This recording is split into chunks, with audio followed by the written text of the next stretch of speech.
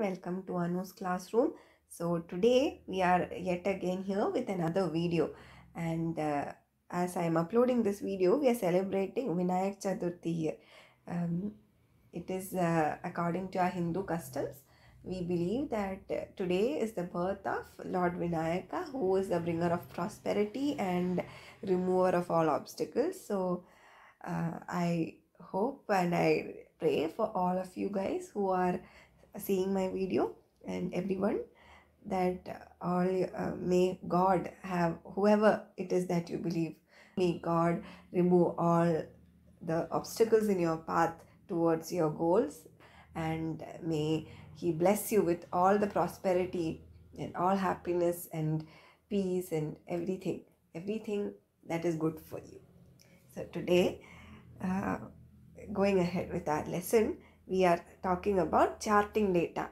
In our previous classes, we discussed about the importance of why we are learning this subject as business administrators. We saw how to collect data and we saw how we can classify it. Today, we are talking about how to present data. As you might have heard, it's a very famous proverb, right? A picture speaks 1,000 words. Even if we are the ones who collected and organized the data, every time going through an Excel sheet having thousands or 10,000s or millions of rows to find something out is not going to work. We need some way of representing it in a picture format so that we can easily look at it and grasp the gist of it, right? So that is the presentation of data. That is the importance of it.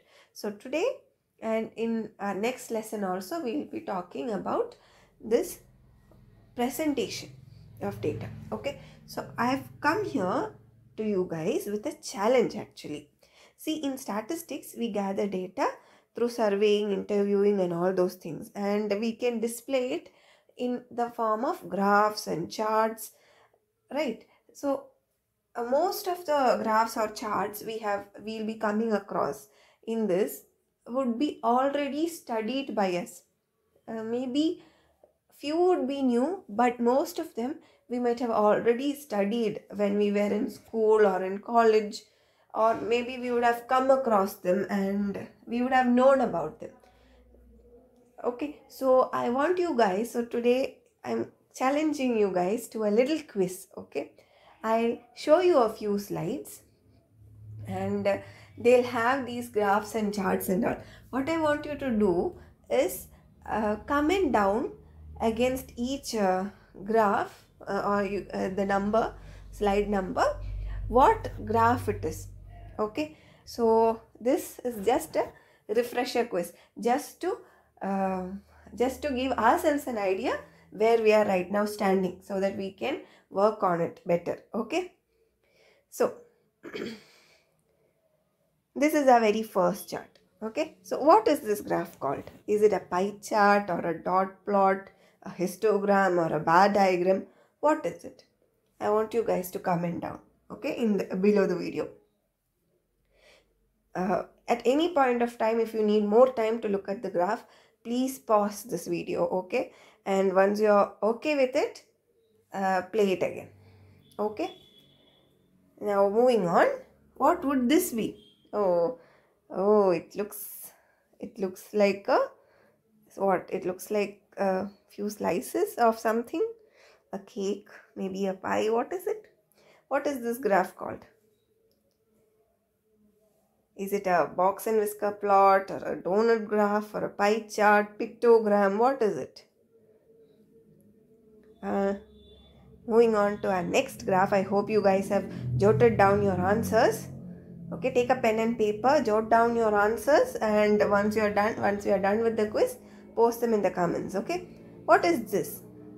We have a few people arranged. The picture looks like a few people, but the people are of different colors. A few of them are brown or orange. What do we call this color? And a few of them are grey. So what is this? What do we call this? A pictogram, a dot plot, or a pie chart, or a line graph? What is it? I hope you've got your answer. If not, pause the video, okay? And once you have done writing the answer, play back. Moving on. What is this graph called?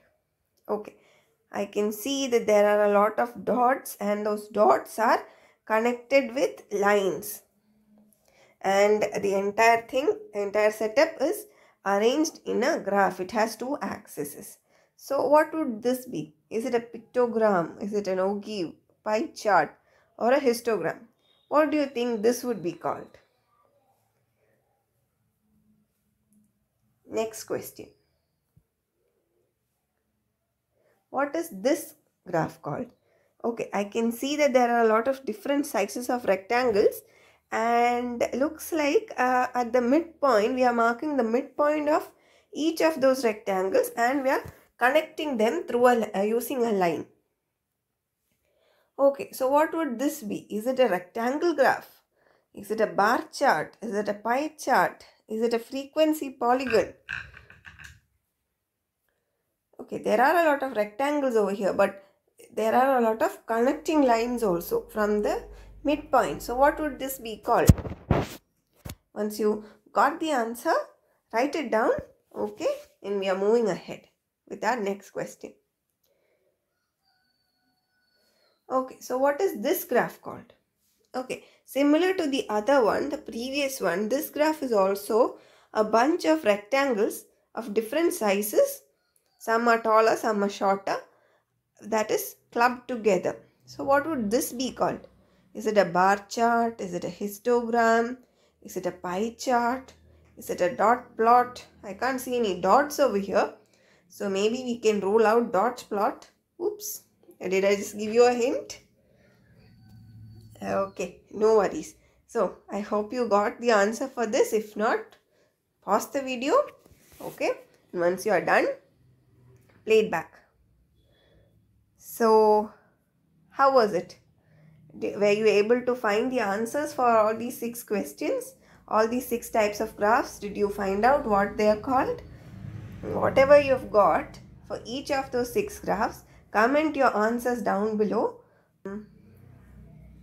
Keep learning, keep working hard, working smart, and we'll together ace our MBA, right? We'll be the most eligible business administrators in town once we are done with this MBA course, right? We'll be in the employable lot of our skilled graduates, correct? So all the power to you guys. We'll see you in the next video.